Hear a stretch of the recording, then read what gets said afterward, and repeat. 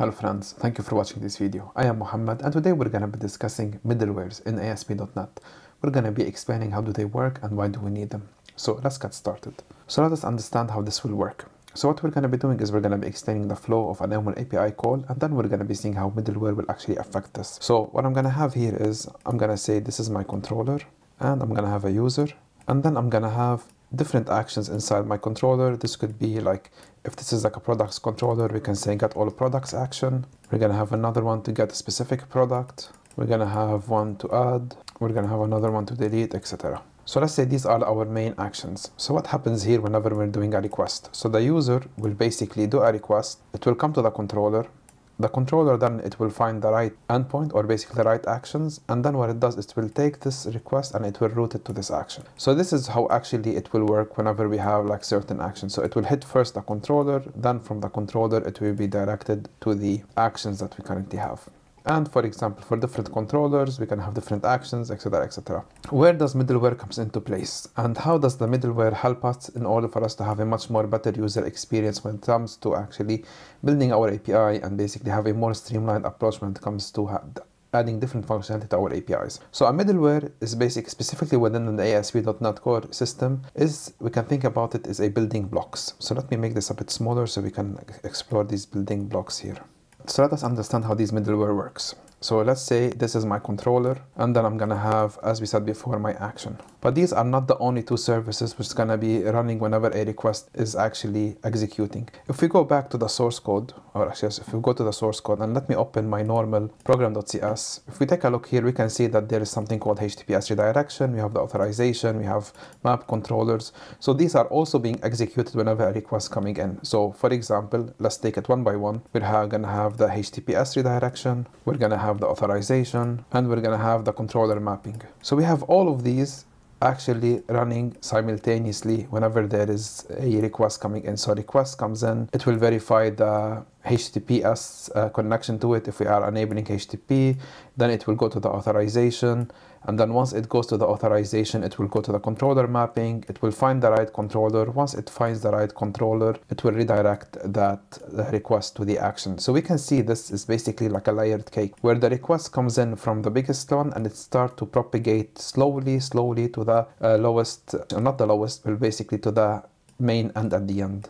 So it will be something like this. So this will be the main mapping for our action. So a request comes in. The request will have to go through all of these different layers. So it's going to go through HTTPS redirection, authorization, controller mapping, controller, and action, and then it will navigate back. So once it finished from the action, we got the response. It will navigate back to the controller. If we need to add anything to it, then it will go back to the controller mapping. It will pass back through all of these different layers that it went into in order for it to be returned back to the user as a response. So we can see this is like a layered cake, and this basically allows us to see the flow of our application, how it's gonna work. But the main item here that we want to focus on is these items. So we can see here that once a request is being processed from one into the other, it's not directly closed. It is basically layered on top of each other. So all of these different requests are being actually mapped one on top of the other. So we can see that my request comes here first, then it goes to here, then it goes to here, and then to the controllers, and then to the actions.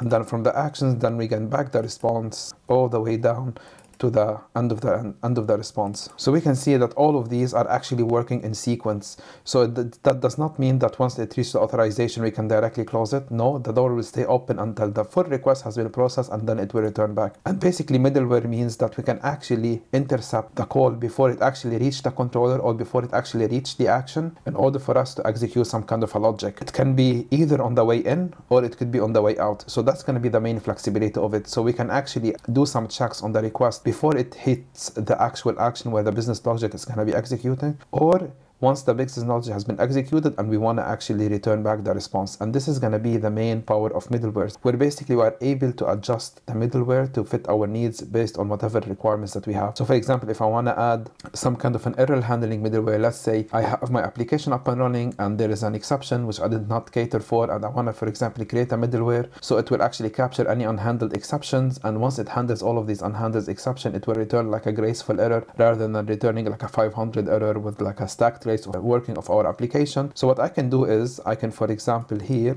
let's make this a bit higher, create a new middleware, which basically intercept, let's make this a bit smaller. I can create a new middleware, and this middleware will actually intercept the request. So I can make it global error middleware, and it will actually check if there is any types of error inside my response. It will actually directly intercept it and then actually send back a graceful error rather than sending any random errors that we might face. And this is going to be the main power of middlewares, where we can actually add it wherever we want, and we're basically able to execute it on any level of requests coming into our application. So with this, we can see how this will be with this we'll be able to see how middlewares are going to be a key role into having a much more robust web APIs. So now that we have understood how this will actually work, if we take a look at our user controller action, we can think of a middleware as a new layer which we're going to come into place before it actually hits the controller. And basically the middleware will basically do some work, then it will actually send it to the controller, and then with the output the middleware will be able to also catch it, and then from the controller it will go back to the middleware and then back to the user. So this is going to be the flow that we're trying to implement, and we want to implement today is we're going to implement a global error handling. So we'll be able to see if there is any problems within our API. We're going to see how we can create a middleware in order for us to capture this error.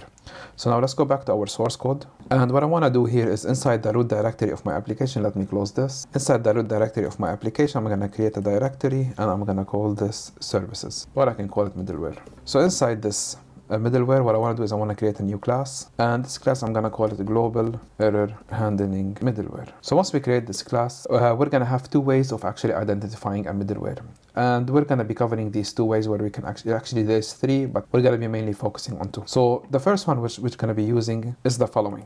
So the first thing that we need to do here is we need to have a request delegate. So I'm going to put a private read-only request delegate, and we're going to be explaining what this is. I'm going to call it next. Then I'm going to have a private read-only iLogger in order for us to be able to log. And this is going to be of type global error handling middleware, and this is going to be called logger. Perfect. So once we have those, now I want to initialize them through the constructor. Let's initialize them directly through the constructor. Perfect.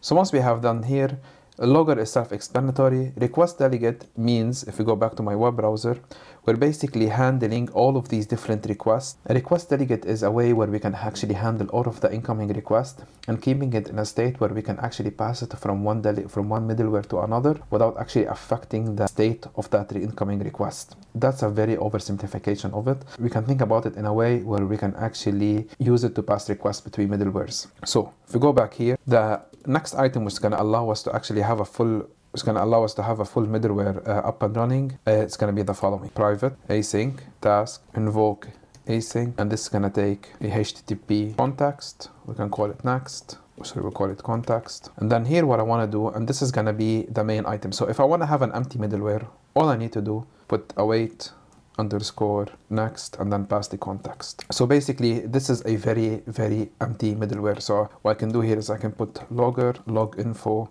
I can say a request has come in. So now what I have here is basically I have my skeleton for a middleware. I'm telling my class that you might expect a request coming in. I define the constructor in order for me to initialize them, and then basically once I have done that, I have created this method which is going to be a key method here in order for me to pass the request from this middleware to the next one. So what I did here is inside, if we go back to my web browser, inside my actions, I basically just added a logging functionality to my middleware. I'm not doing anything right now. Even if there's an error, I'm not doing anything except taking the request, I'm sending it back. And to be honest, I'm only adding it when the request coming in. I'm not adding it when the request coming out. So we'll see how we can do that. But first, let us execute this, or basically enable this. So in order for me to actually enable this into my application, what I need to do is I need to go to my program.cs, and here, as you can see, these are all in order. So first it goes to HTTP as redirection, use authorization, then it will go to my controller. So if I want to have it, for example, after the authorization, what I want to do is I want to put app.use middleware, and here I can specify the middleware name, which it could be global exception handling, global error handling middleware, and then here this is going to be my middleware. So now if I run this, okay, I have an error. This needs to be public. Apologies.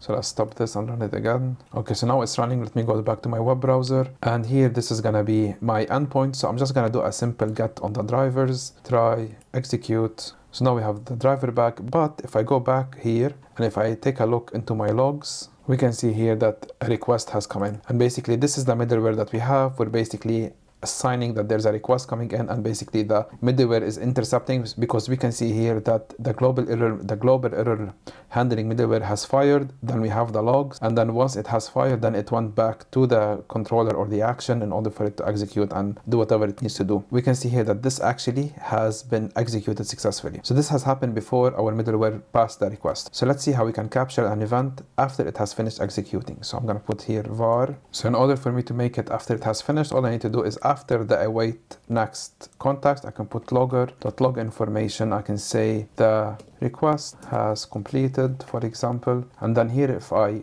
run this again, and let's go back to my web browser and let's execute this, and if we go back to the logger, we can see here that I have received a request coming in, and then once everything has executed, I received a request has been completed, and we can see here that the middleware is actually executing after my request has been completed. So this means that now I'm adding logging here as well as I'm adding logging here. Okay, perfect. So that's all nice, but that does not cover me right now if something goes wrong. So let's see how we can implement this. So in order for us to do this, we can need to implement here a try catch. So, and this is going to be self-explanatory. So a try catch, basically, it will grab any problems, or it will capture any problem that's going to happen within here. So if there is any exception which has happened within my controller, it will bubble up, it will reach this try catch, and then this exception will be able to capture it. Let's see how we can actually handle it gracefully. So what I can do here, I can put logger.log error, and then here I can pass the error, and then I can pass the message. And then what I can do also, I can define a problem detail. So I can say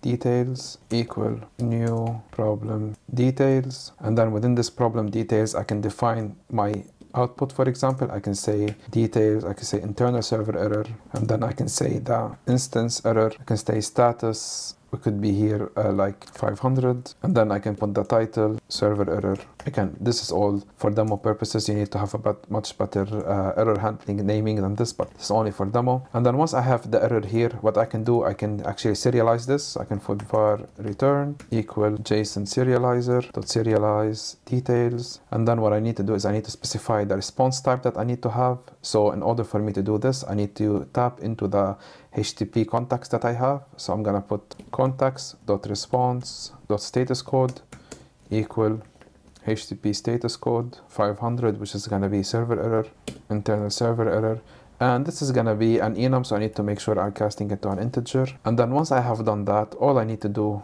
at the end is specify the response content type. So I'm gonna put context.response content type, and this is gonna be JSON. And lastly, I need to attach the response. So context.response.write async, and this is going to be the response. And we can await this because it's an async approach. And this is going to be it. So what I'm doing here actually is I'm saying this is going to be my pipeline. If there's any exception happening within my pipeline, I'm gonna capturing it, I'm logging the error message, and then what I'm doing is I'm actually creating a problem detail, specifying different problems. Again, it depends what I want.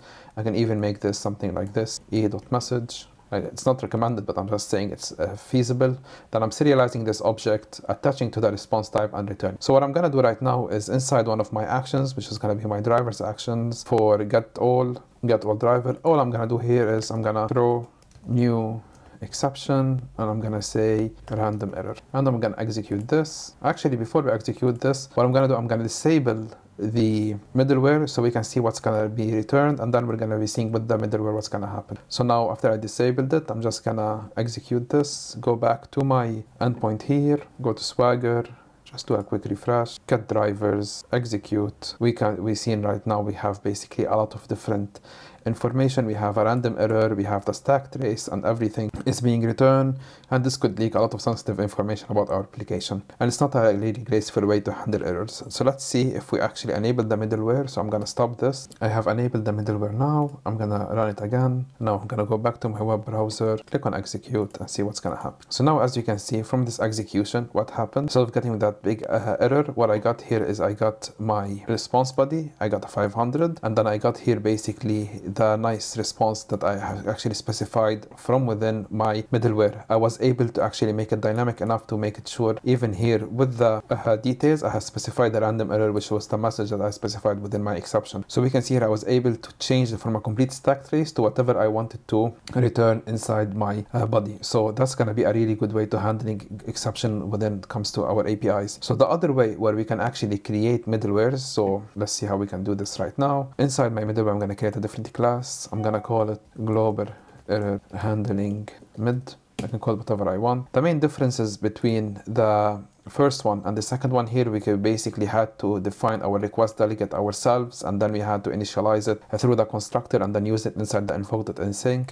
The second way of doing this is gonna allow us to utilize an interface called iMiddleware, and this iMiddleware is gonna require us to actually implement missing members. So once we actually initialize it, all we need to do here is I'm gonna go back here. I'm gonna take the same body that we have done here, just copy paste this. So I'm gonna copy this, put it here, and basically I need to update this. So I'm gonna be needing a logger, so let me add the logger, and let's update it. So this is gonna be this one here, this one here, this one here. We don't need the next, and we don't need the request delegate anymore. So now that I have my logger in place, here I'm not gonna be utilizing the underscore next anymore, so let me update this. I need to make this as an asynchronous approach. I need to add those references back, and then once I have done this is gonna be my new way to handle a middleware. So we can see here that there's two ways where we can actually define everything myself, or I can utilize the iMiddleware. There is no really a preference. There is some performance when you utilize the iMiddleware rather than the other one, but it's very negligible. So it all depends on how you want to utilize it. I don't have a preference, to be honest. So the way that you can actually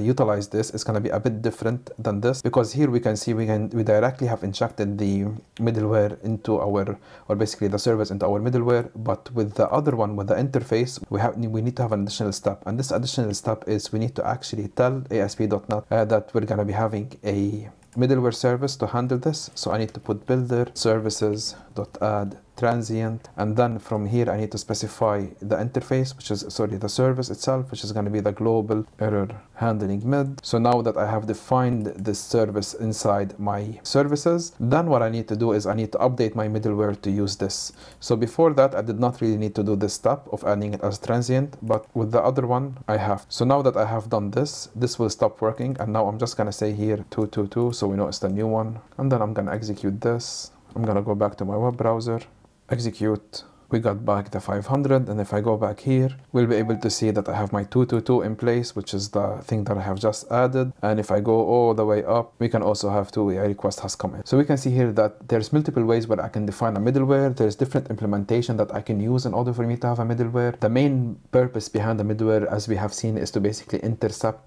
the incoming request, add additional logic either on the way in or the way out. It gives me much more flexibility in order for me to secure my application, have it more robust, and basically have a much more better experience with my performance of my application. So thank you very much for watching. If you'd like to support me, please consider supporting me on Patreon or buying me a coffee. If you have any questions, please make sure you put them in the comments down below. If you like this video, please make sure you subscribe and like. At the end, thank you very much for watching, and have a great day.